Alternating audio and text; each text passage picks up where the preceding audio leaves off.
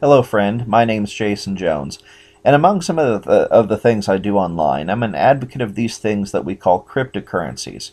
And those are the things that include Bitcoin. That's probably the best known cryptocurrency, and there's a few others, Litecoin, Namecoin, those kinds of things. Now, lately I've taken some jabs from some friends and associates of mine for my advocacy of Bitcoin. And largely this is due, they make some what I believe are erroneous claims, like it's a fiat currency, it has no intrinsic value. And then this Mt. Gox thing happened. Now, all of this fiasco and controversy around Mt. Gox is largely misunderstood. And I even had one guy kind of like smirk and tell me, Bitcoin just went bankrupt. What you gonna do now? Okay. If you understand anything about Bitcoin, you know how grossly misinformed that statement is. That's kind of like saying 50-cent pieces went bankrupt. Makes no sense whatsoever.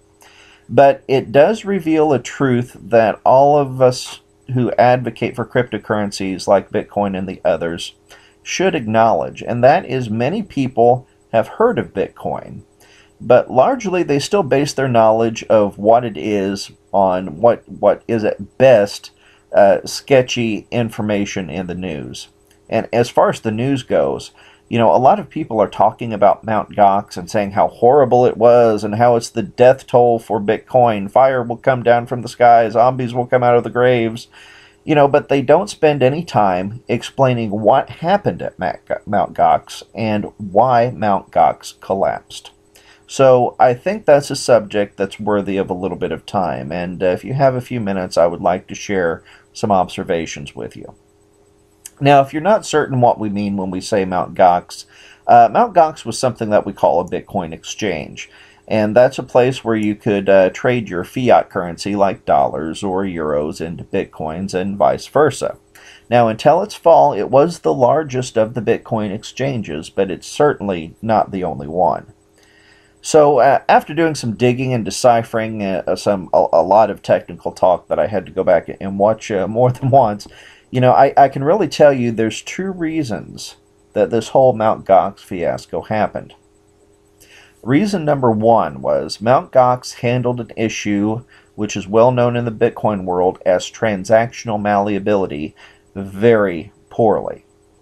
And reason two is the management of Mt. Gox tried to hide the fact that they handled transactional malleability very poorly. And I'll get to more on that here in a little bit. But let's talk about this transactional malleability. And before I want to go further, I want to give a big shout out to Andreas M. Antonopoulos, and I hope I'm getting your name right for this analogy. If there's anyone who is an expert on Bitcoin, it is that guy. So anyway, let's talk about this transactional malleability. Okay, let's say you're returning something to the store, a pair of shoes, for instance. Now, the store just doesn't take your word for it. You don't bring in a pair of shoes and say, hey, I paid $200 for these shoes, give me $200 back. You have to have a receipt to give them to prove that you bought it. Now, what the clerk's going to do, he's going to take your receipt, and then he's going to go to his computer, and he's going to look in, and he's going to check it against their sales records. Now, they do this to make sure that you bought the shoes from the store and that they give you proper credit. And they're also making sure that you haven't just a bunch of cheap pair of shoes and you're returning them and you photoshopped the receipt and you're trying to scam the store. So it's a procedure that protects you, the honest customer, and the shoe store from the cons who try to Photoshop receipts and all that kind of stuff. It makes sure you get the right money back and that everybody's happy. So this receipt is being checked against an authoritative record, in this case the sales record. Now Bitcoin has an authoritative record as well, and this is something we call the blockchain. Now whenever someone on an exchange like Mt. Gox makes a withdrawal from their Bitcoin account, the exchange's software gives them a transaction ID, just like you would give at the bank or whatever, or think of it as a fingerprint in the form of a mathematical equation. Now, before the transaction is added to the blockchain, that's the official record, remember, it has to go through the Bitcoin network And it has to be verified by being solved by different areas of the network.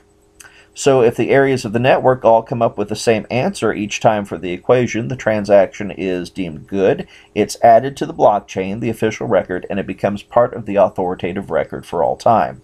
Let me give you an example. Let's say we're making a withdrawal, and our transaction ID that we're given is the fingerprint of the equation 2 plus 2, which of course equals 4. The transaction is sent to the network for verification. Now, if each point in the network comes up with a solution of 4, we have a good transaction, and it's going to be added to the blockchain. But what if some joker along the way changes the equation to 3 plus 1? We still have a solution of 4, and the transaction is still confirmed by the Bitcoin network as legitimate. But the original fingerprint has changed. In other words, the receipt for your shoes that you tried to take back, it doesn't match the sales record anymore. And that's what we mean when we say transactional malleability. Now, this transactional malleability thing is not new. Bitcoin and the whole Bitcoin world has known about it since about 2011. And all of the exchanges have been warned about transactional malleability, and it has a real simple fix. Basically, that withdrawals are not concluded until that fingerprint is verified in the blockchain. Now, what Mt. Gox did was completely ignore this warning. They used the original fingerprint to process withdrawals before it was verified by the blockchain or the official record. In other words, when they were vulnerable to this kind of transactional malleability attack, and when these attacks happened, they had no accurate way of telling if funds had been withdrawn or not.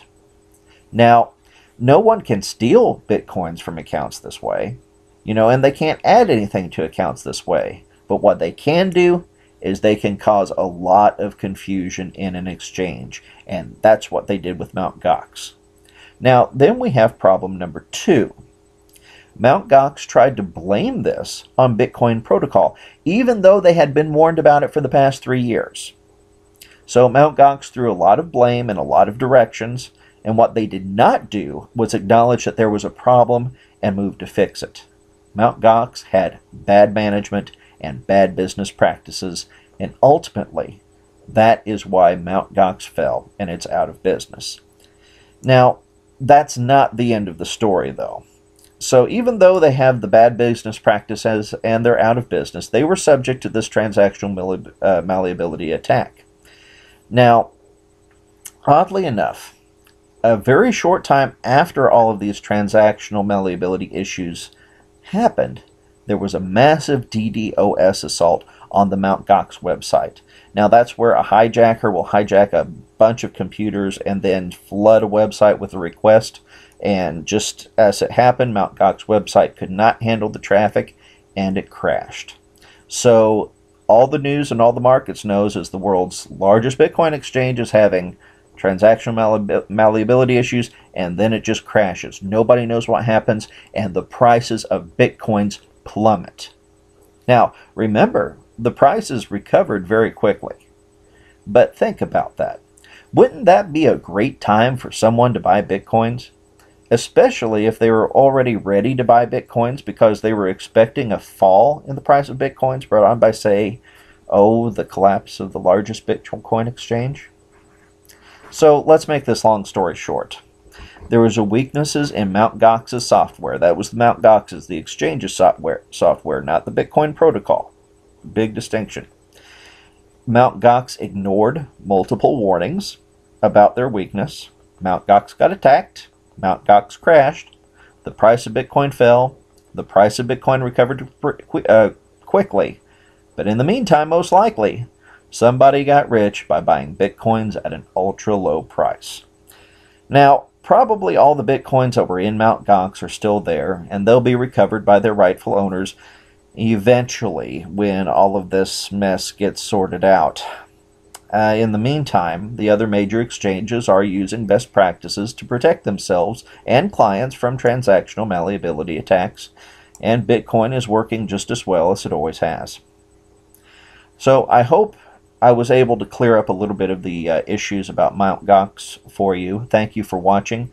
I've included some links below where I did a lot of my research, so in case nothing I'm saying is making sense, maybe you can check there and they can explain it a little better for you. And you can also do some of your own research there. Hey, check out The Prosperity with Jason link when you get a chance, and as always, may you have health, wealth, and happiness. We'll see you later.